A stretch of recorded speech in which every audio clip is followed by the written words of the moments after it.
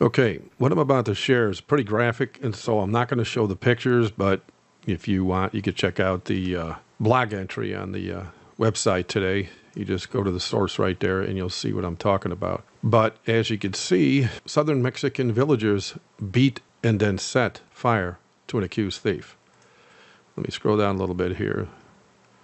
It says the scene took place in Villa Tumulte de las Sabanas, Tabasco, according to information released by the State's Attorney General's office.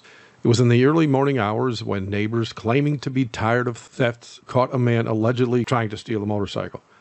The shouting drew more residents to the mob, beating the suspected thief. It remains unclear who called for it, but the group doused their victim with gasoline and ignited the dying man as they shouted demands for justice. Now keep in mind, the majority of residents in that village are Roman Catholic. And as historic record proves, this is what Roman Catholicism breeds.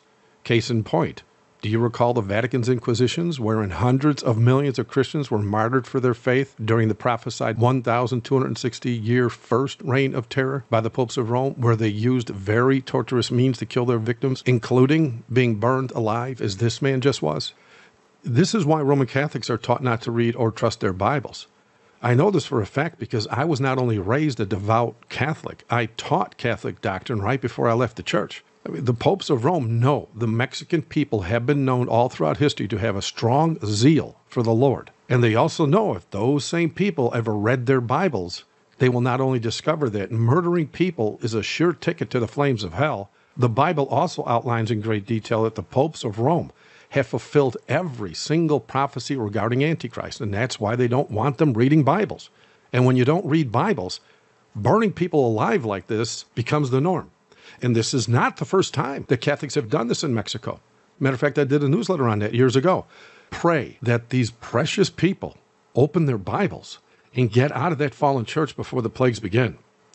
And yes, this type of violence is to be expected today, for Satan is right now building his forces for the long prophesied day that most call Armageddon.